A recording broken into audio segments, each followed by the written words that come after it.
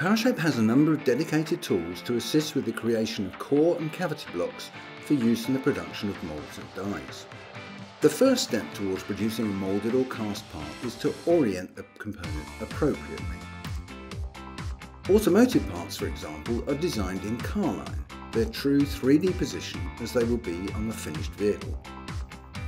For moulding, parts must be reoriented to allow the tool to open and close in a single direction, known as a line of draw.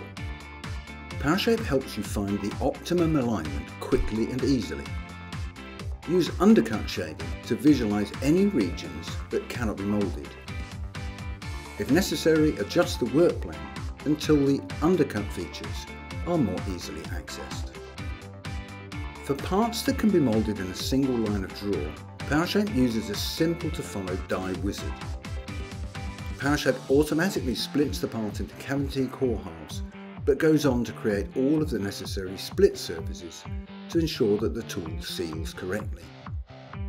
Die wizard is fast, powerful and extremely flexible.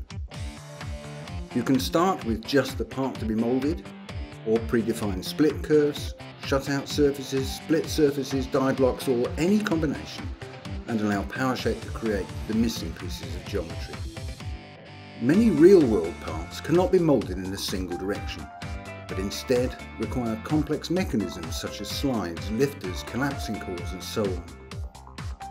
The cavity core wizard in PowerShape divides a model into as many separate solids as you need.